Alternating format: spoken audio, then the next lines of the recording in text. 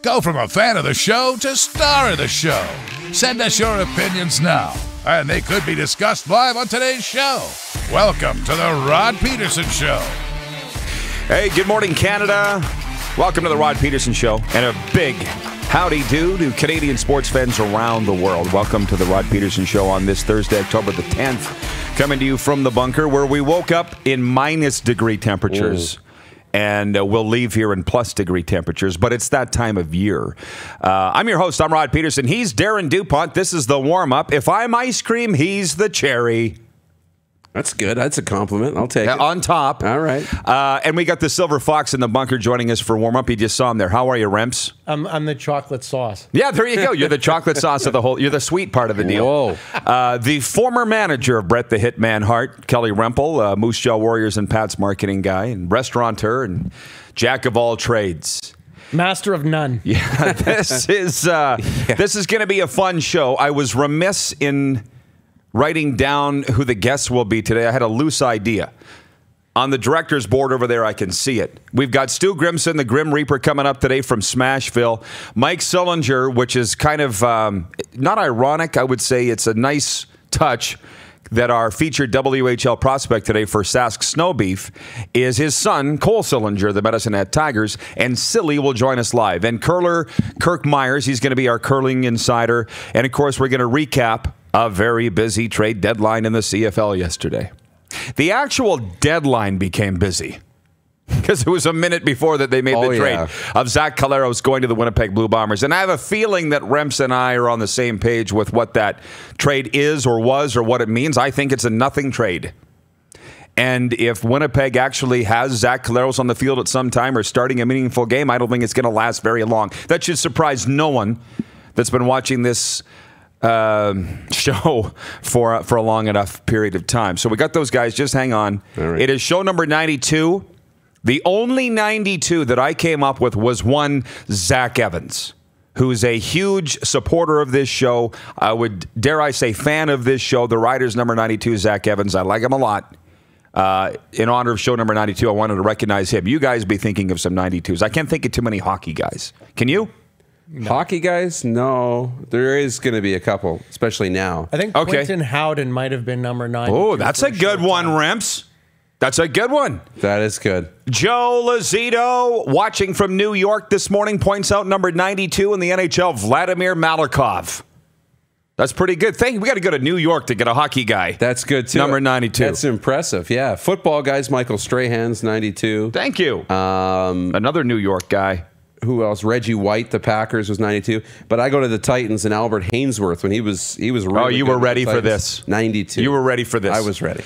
The warm-up is going to fly by here. I'm going to get to the sports updates, obviously. Our poll question, which is always on Thursdays during CFL season, is which is Canada's game of the week? Brought to you by Capital Auto Mall Universal Collision Center. Very simply, that is our poll question.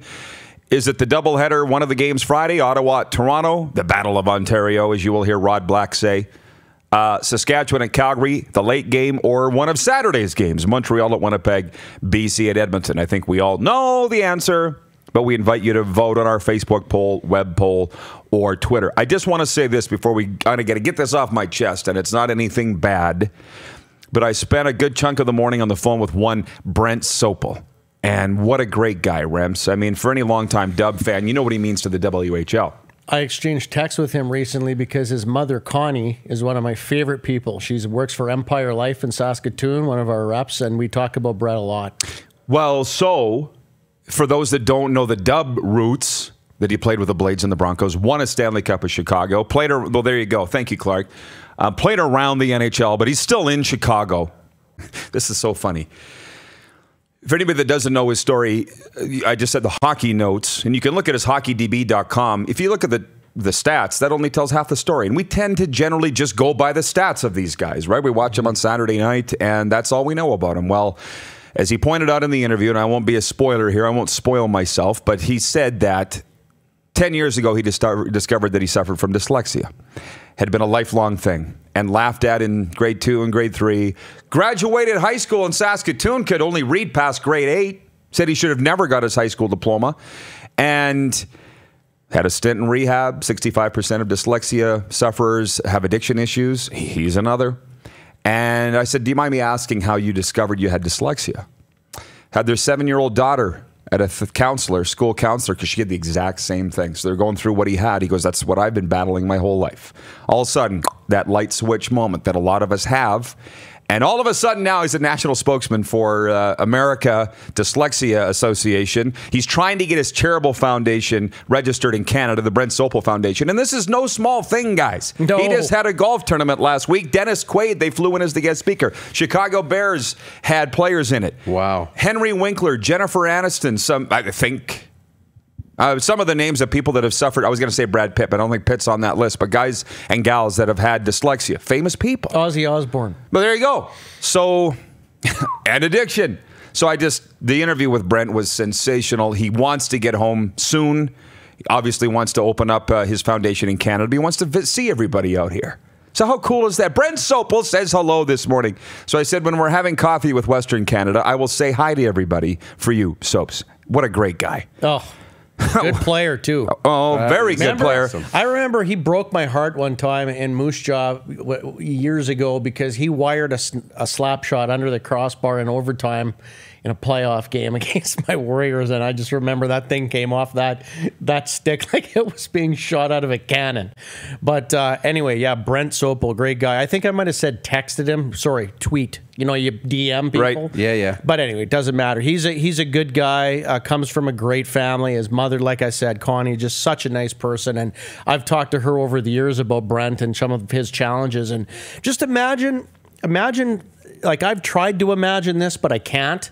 But just try to imagine what it would be like to figure out through your whole life why everybody else in the class seems to be getting this English stuff and reading and writing, and you're not, for whatever reason, getting it. And people think you're stupid and they make fun of you.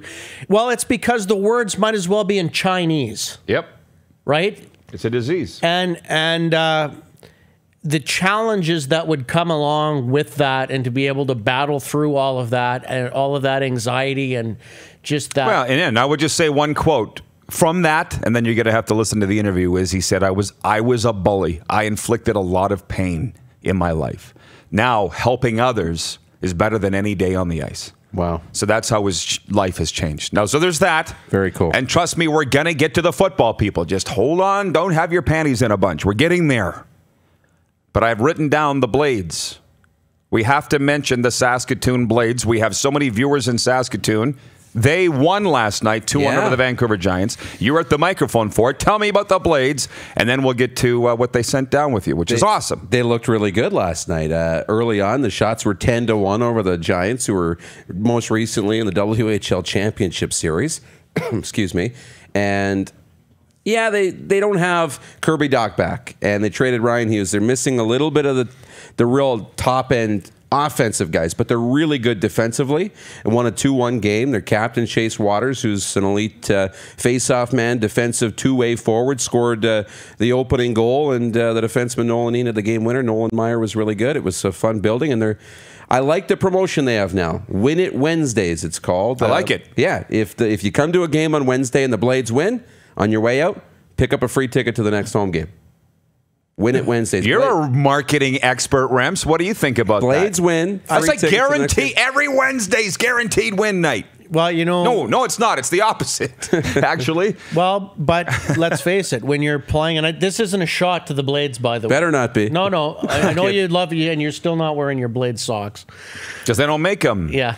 But when you've got an endless amount of inventory, you can do those kinds of things. Big building, lots of seats. Right? You can open up the upper deck if you need to. Good for them. Yeah. Obviously, that's not a shot at the Blades, but I like it. It's a great idea for what, because they're in a supply and demand challenge. Yeah. So what do you have to lose? And when you're early in the year, it's about getting people in the door, right? You can always give the first one away for free, and you have a really great experience. They'll keep coming back, right? Sure, it's like heroin.